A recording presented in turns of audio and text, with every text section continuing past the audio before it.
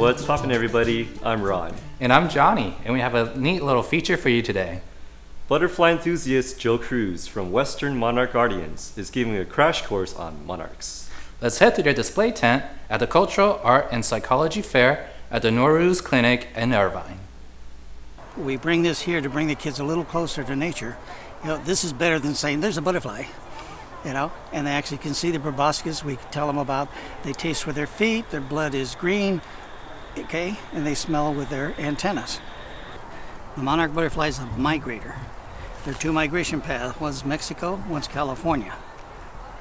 The California migration is starting to die off. They've lost 92% of their butterflies since 1997. Pismo Beach had 230,000, and now they have 15,000. Now the reason we're concerned is because it's a migrator, it's a pollinator. So we want to keep them up, okay? It's got scales where a moth has like powder, and that's the difference. With the scale, it's a little tougher. And even if you see some of the scales all gone, you can see like a membrane, so he can still fly. Wow. Now the other amazing part is, I don't know why, but the monarch chose a host plant called a milkweed. Milkweed is toxic. It tastes terrible, and the birds, once the butterfly or the caterpillar eats it, he becomes toxic, and then the birds will leave it alone. It's like a self-defense mechanism, okay? So when we do these things, we tell them that. We also tell them about the symbol, like Native Americans. They say if you grab one and you make a wish, turn it loose, and your wish comes true. Wow. Well, that's a lie. I've been wishing for 9 years, and my wish hasn't come true yet.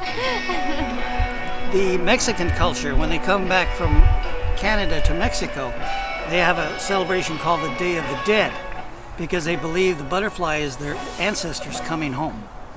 And then all of their departed family is coming home to roost. And the migration is neat because they travel from Mexico to Canada, take four generations to get to Canada.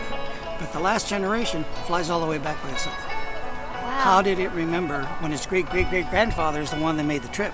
How does this butterfly know how to go? So all these mysteries we're still learning from them. But as you can see, it's an insect. We think of insects as bees and fleas and something that bites or scratches or gives you some kind of a, well, this does not. It doesn't do any of that at all. It's very gentle. And I guess he's very friendly today because he's staying on your watermelon. We give it watermelon because it likes sweet stuff, so it's the quickest way. At the grocery store, we got his food. So if you want to see a butterfly, you plant nectar plants. That's any flower that you saw over there. Anything that's bright reds or greens or blues or purples, butterfly will come to your garden. If you want to see the whole cycle, you have to plant milkweed. It's the only plant it'll put its eggs on. And that's part of the reason we're losing it, because our butterfly's coastal. Think about coastal, it means golf courses, condos, houses, recreation areas. They're tearing out the weeds, so the butterfly can't exist that way. So that's why we're here. We say, hey, start planting milkweed, start planting nectar plants, let's get that population in. And there's a beautiful thing about nature. They keep asking me, well, how do I do this and how do I take it? It knows what to do. Just plant them. It's been here thousands of years. You don't have to do anything. The only thing you don't have to do is don't tear out the weeds, okay? But that's about it. That's how simple it is. Thank you very much. Okay, my pleasure. Say hi, Dad. You want a shot of us like holding up to the